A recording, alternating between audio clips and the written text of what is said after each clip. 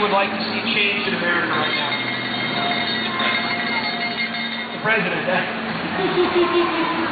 Do you have a choice for two? No Blumen way! No Blumen way! No Blumen way! Of all of them who don't follow the Constitution in November, drain the swamp! Drain the swamp! Drain the swamp! Drain the swamp! Drain the swamp! Drain the swamp! And on to victory in November. Let them know what you feel. Everybody, think. Ladies and gentlemen, do you want Blumenthal involved with Eric Holder in Arizona? No! Do you want Arizona? No! We want Arizona. Arizona. We don't want Blumenthal near Arizona. Hi there. My name is Charles Hortel, and I am not a candidate for office. I never will be. I'm just a concerned citizen. Thank you all for being out here. It's an honor to be with you. How many of you remember Joe the plumber? Yeah! Was he right? Yeah! He was half right. This is not a socialist administration. This is an administration that seems to take its teaching from our long-dead friend, Mr. Marx. In May of 2009, I had the privilege of being on CNBC in London with Mark Faber. And there I said that this administration is waging a war on capitalism. Is that what we elected these people to do? No! Do we believe in capitalism? Yes! It's created more wealth for more people all over this planet than any other form of government. And instead of promoting capitalism, these people are spending our grandchildren and great-grandchildren's money on reckless projects that make no sense at all. In December, President Obama was on the TV with Oprah, and he was asked to give himself a grade. Now, we've never seen any of the president's grades because he won't share his transcript. But he gave himself a B+ for 2009. What kind of a grade would you give the president for 2009?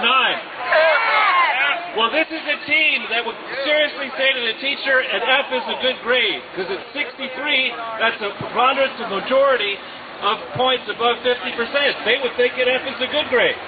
It is time to rise up, get to the polls, make our votes known, and throw these people out. We need to end the war on capitalism. It is not working. Thank you. I know, actually, I just want to tell you a very quick story. About 15 or 20 minutes ago, a guy called me from West Virginia. Apparently, Delora was on Neil Cavuto. What she was doing on Neil Cavuto, I have no idea. But apparently she was on Neil Cavuto, and Cavuto asked her a question about this small business tax cut, and she couldn't answer the question. Apparently, according to him, I haven't seen it, dodged and weaved and bobbed and weaved and couldn't answer the question and refused to answer the question. And this guy from West Virginia was so mad at Delora, he jumped on the internet and just donated $100 to Jerry's campaign.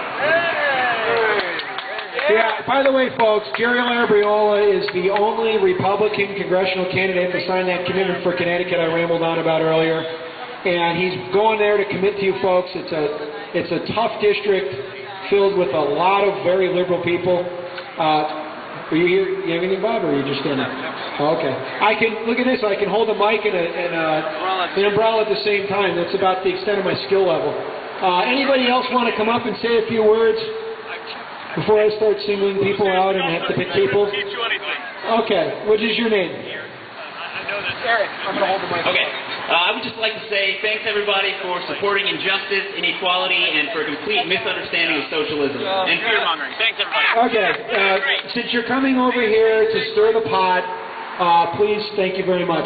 Actually, you know something? I'll tell you what, Eric. Hey Bob, can you hold this? Can you do me a favor, since you said that? Tell me how we promote injustice. Come on, I'm going to let you speak. I'm going to be, everybody, let's be respectful. We're going to support free speech. Tell us why we stand for injustice. And I will hold the mic, I'm going to hold it, but you can say, just no, clean language, don't start any trouble. Go ahead. I just feel that by the fear-mongering and by playing Obama off as if he's a socialist, and this is socialism, and he's making all these programs, in effect, you're affecting everybody who's not as well off as you are. The tax hikes in a whole are supposed to help the less wealthy, the poor. And, you know, this whole division here is totally missing the point of everything. And I'm not saying Obama's perfect. I'm not saying Obama's perfect. But I'm saying that this, in a sense, is supporting corporations which are just serving to exploit and just pretty much making this country what it is, an awful place. You know something? I want to thank you for saying the corporations thing. Bob, you want to say something? Yeah. Okay. People work in those corporations. Let me tell you something. Someone was talking about poverty here. The 10 poorest cities in the United States, right? Yep. They're governed by liberals for decades. Yep. Some of them forever. They have poured money in there and poured money in there with the socialist strategy and the socialist philosophy. And what happens? The poverty grows. Detroit, Chicago, Cincinnati, Philadelphia, El Paso. You go around the country. That's what socialism brings you. It continues to keep people dependent on the government. We are trying to liberate people and get into those cities and get some free market principles in place where there's enterprise, where you spur enterprise and jobs open up. Otherwise, they're just stuck being dependent on the government. I just wanted to say something, because you said something that I think most of us agree with. Eric, correct? Yes. Eric said something about corporations and big corporations. What I would like to do, I assume most of us are Tea Party folks here, how many of us oppose the bailouts for corporations? Can we have a sign of hands? Okay, hang on. I promise I'll give you the cut off. It's because the president's coming and we want to greet him, just so you guys know. Is he coming now? I just got the word on it. I'm not cutting you off. Okay, so do we both agree? The statistics, as unions decline, the middle class is being completely destroyed. How is that? Okay, show. Can we go one issue at a time? We'll go back and forth. People will talk to you. Will that be okay?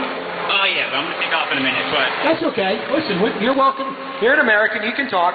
In terms of the unions, the reason why it's not that we oppose unions. People should have the right to join a union if they want to. But when you're paying, take state of Connecticut, when you're working for a state-run nursing home and you make double what it takes in the private sector, is that fair? No, but essentially, I mean, if that's under a union, then that's all right. Well, listen, look, I'm not trying to embarrass anybody. Just watch the language. Repeat the question. Okay. We know, and Tom Foley talked about it, I know this for certain, the people who work in the private sector make about half of what they make in the public sector. Is that something that you consider fair? No, but that's not based on, the government isn't regulating what they're making in the private sector. That's the problem with the private sector. I mean, they're regulating it. They're making up their own private savings system. Tom from West Haven. You want to come up on the stage? You want to stand right here? Okay, tell them. You don't have to be. Are you an American? Okay, are you a Tea Party person? I couldn't tell you how to.